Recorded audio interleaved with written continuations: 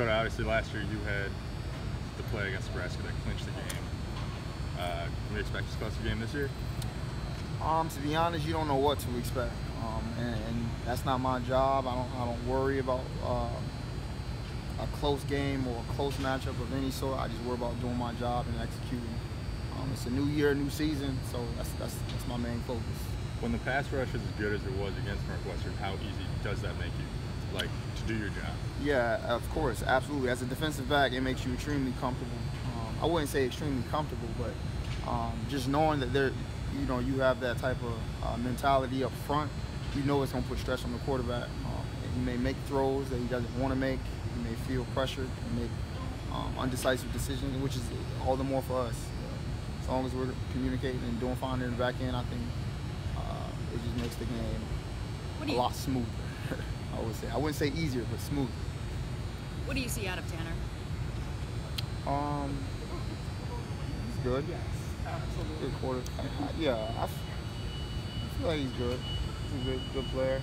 Just like anybody else, to be honest. I don't focus on guys and hype them up no matter who they are, to be honest. We got 11 players, you got 11 players. Who can execute the most, who can stay the most consistent? That's all I worry about. So he's a good player, though. Absolutely, no doubt. Being a trophy game, does that get you hyped up any more than a normal game would? To me, no. I'm not really playing for no. I don't think of it like that. Obviously, it's cool. That's nice to have, but I'm not playing for that. I'm not playing for no trophy. I'm playing for the guys to the left and the right of me, and I'm more concerned about them. So it's going to be. I mean, I guess that's the benefits of winning the game, obviously, but a win is a win and a loss is a loss. It doesn't really make a difference to me.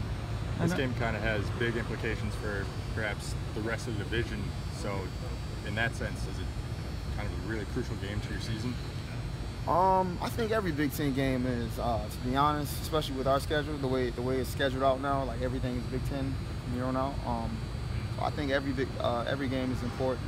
Everything matters moving forward. Every practice, every Saturday. Yeah, it has big implications, no doubt. For the Nebraska offense, is there one thing that makes it tick more than the other, like the rushing attack leads to the passing game? What have you seen from that offense on tape? Yeah, they definitely like to establish the running game. And obviously, you got to be aware of play action. They like to take shots. They like to mess with your eyes and play with your eyes and play with your rules. So I think the biggest thing is communicating this week and being on the same page and playing disciplined football. And what do you see on you're talking about play action, those wide receivers, and just what do you see on film from who you'll have to defend on Saturday night? Yeah, they're good. The receivers got some juice. They got juice. They're pretty good. They're quick, obviously. Some of them are bigger than others, but they're pretty explosive players. They're good in space. So we're going to have to do our job. We got to win our 111s. Whenever we get an opportunity to make a play, we just got to make it. Dante said that you're kind of like one of his big brothers, one of his mentors. How do you feel about how he's been progressing so far this season? Dante is doing well. He's doing well. He's getting a lot better. He's getting smarter with the game, which is one of the biggest things. Is not being able to physically do it. We all can physically do it, otherwise we wouldn't be here.